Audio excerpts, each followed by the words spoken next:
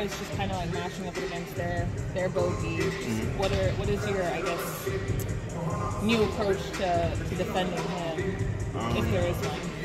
I mean, just stop him from getting hot. He gets a lot of shots, especially he gets going early. Just try to slow his rhythm up as much as I can in the second quarter, first half. Oh. No. Well, you guys had Secret Santa. Who did you have? Oh, yeah. I had a DJ, but I forgot his gift. What did you get him? I got him the goggles, the VR goggles. Oh, nice. That's nice. Yeah, but I bought it, but I just left it at home. So Okay. I'm going to give it to him later today. And what did you get? Got me off-white sweatshirt. Yeah. I appreciate that. I might wear that tonight. Okay. I might. Have you tried the VR goggles? Do you have a pair yourself? Mm-hmm. Do you like that? Yeah, I like them. I ain't never really bought games on it because I ain't use it that much, but the stuff that come on it, I did that. It was cool. You ever had them? No. You should try them. They're solid.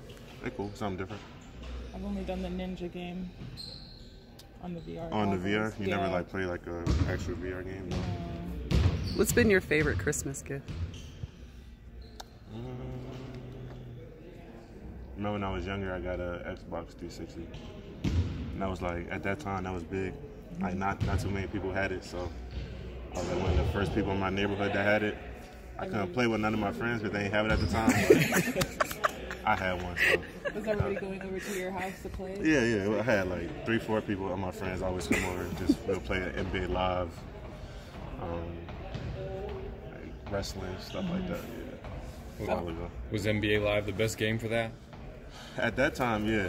Live now, a little iffy. But back then, it was live, and then I don't even know if 2K was out yet. I don't think 2K was. And they might have started making them, but they weren't good yet. Live was that. I remember it was T-Mac on the cover. I don't know which one that was, but that's the one I played on the Xbox.